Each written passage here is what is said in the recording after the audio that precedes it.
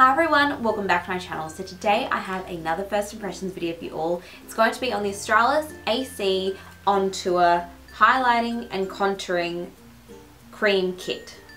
I think that's what it's called. This is what the box looks like. They do already have a powder contouring kit, which I really do enjoy. It's really nice. But they have come out with a cream one, so of course I wanted to try it out. I think there's only one shade in the range at the moment, and it says light complexion, so they might bring out other shades later on, I'm guessing. There's 6 shades in the palette itself according to this little diagram on the back. So yeah, let's just get into it, I guess. And then I'll just quickly read what it says on the back. It says, contour and highlight like a pro with 6 creams designed to enhance your features. Creams have been formulated to be rich and easily blendable.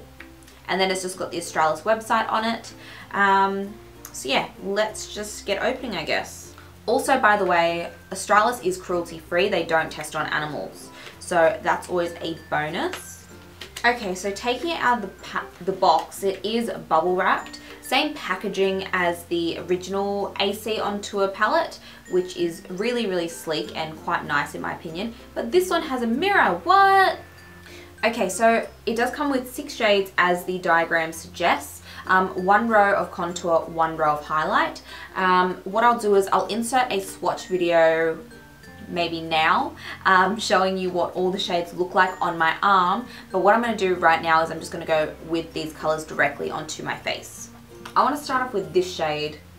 I quite like the texture. It's not like anything too creamy, but it's nothing too hard either, so that's always good.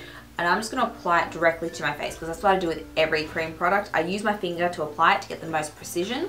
Oh, I do not like that color. That's like bright orange. Great, let's try and blend that out. That's literally bright orange. What the hell? Ooh. It's still very bright orange.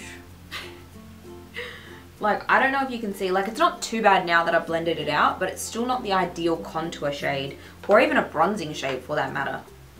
I want to go in with this shade. Let's see what that does. Similar texture to the other shade. This is really dark, so I'm quite worried. Still really warm tone, like still really red. Oh yeah, and I'm using the Zoeva 122 Petite Stippling Brush. Kind of hard to blend. That shade I would personally use for more a cream bronzer because it's very, very warm. Ooh, I don't know how I'm liking that one. I might just give this shade a whirl. Why not? I'll just give it a whirl maybe on my temple or something. Alright, that shade is literally the same color as my skin tone. Can you even see where I've just put that? I put that like right here. Let me put some more on. Like, can you even see that? That's like literally my skin tone. I'm currently around an NC25, NC30 in MAC because I do have a little bit of fake tan on. Wow, okay. I could probably use that as my concealer. I mean, as my foundation if I was going to use this kit. Wow, okay. I understand this is a light contour kit, but me at my fairest, I would not be using this shade on my face. Bottom line. Okay. I'm just going to go in with a bit of this color mixed with this color, and I'm going to put it on my temples. I didn't mind that like mixed together because it's not too dark. I did quite like that a lot. Now I did conceal my under eyes, but I didn't use a highlighting concealer. I just used a standard concealer the same color as my skin tone. So I really want to go in with maybe this banana shade and do underneath my eyes. I hope this works out. And now I'm just going to go in with a Sigma Soft Blend Concealer Brush. I do quite like this shade, it's quite nice. It doesn't provide a lot of coverage, but it does give you that brightness. Ooh, I really like that shade. That's my favorite shade out of the whole palette so far.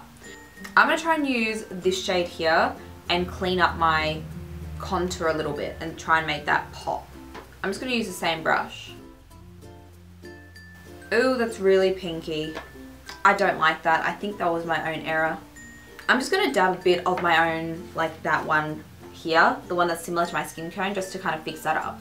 Ooh, That shade was good, but I personally wouldn't use it where I used it because it is making it very, very stark. There's only one more shade, so I'm going to maybe use that on my forehead or something to see if it's effective. So far, the banana shade is my favorite highlight shade out of them all though. Ooh, this one I think might have been really good underneath the eyes because of its color, but whatever. Oh, okay, well that just faded away into basically nothing. Can you see? It was like here. I'm going to put a bit more yellow where I just put that color because that color just literally disappeared. And by the way, if you haven't noticed, I'm just doing one side of my face so you can see the comparison to the other side. Okay, yeah, I definitely like that yellow a lot more. This is the side with the cream contours and this is the side without. I do feel like it does make a difference, but I don't feel like it's enough of a difference for me to put in the effort to do it. So what I'm going to do is I'm going to go finish off the rest of my makeup, or at least finish off this side, and then I'll be right back and I'll give you kind of my overall thoughts on the product. Okay guys, so I finished with this side of my face and then I did touch up in a few places that I wasn't happy, and then I did go in with a powder contour kit. This one's also from Australis and it is just their AC on Tour contouring and highlighting kit, but the powder version. I do quite like the effect of how these two perform together, so the cream and the powder. The cream on its own is a little bit lacking. I do like the darker shade in the palette and I do like the banana shade in the palette, but those are the only two shades that I really like in the palette. The other shades are a little bit lacking. I do wish that this palette had a bit more cool tones in it, and I also wish this palette had one shimmery highlight color, the same as the powder contour kit does. I think that once I started applying the powders to the cream, it made them look a lot better, so I do appreciate that. And for the creams, I also do appreciate that it didn't break down any of my foundation. Sometimes when you put a cream on top of foundation, you can experience the foundation starting to go a bit funny or kind of split and look a bit patchy on the skin, and that's not desirable at all. I did not experience that at all with this contour kit, at least with the foundation that I used. I used the Makeup Forever HD foundation underneath this one, and I didn't experience that at all, so I was quite happy. Overall, would I recommend it? If you already own the powder kit or a powder contour kit, sure, give this a go. I think it's okay. But if you're wanting to try contouring and highlighting for the first time, this is definitely not the product for you. Like, I don't think it's the right tone. I think the price is not good for what it is. And yeah, I don't like the tone. The price is a little bit high for drugstore, in my opinion.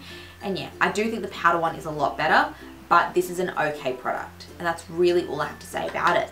I'm sorry that I can't give you a more like projected answer. Like, it's not a terrible product. That's what I'm trying to get across. It's not terrible, but it's not amazing. It's not a ride or die, but it's not I will never use it again type of product. But yeah, I hope you guys found that somewhat helpful, and I hope you guys enjoyed. Please don't forget to like and subscribe if you'd like to, and I will see you in the next one. Bye.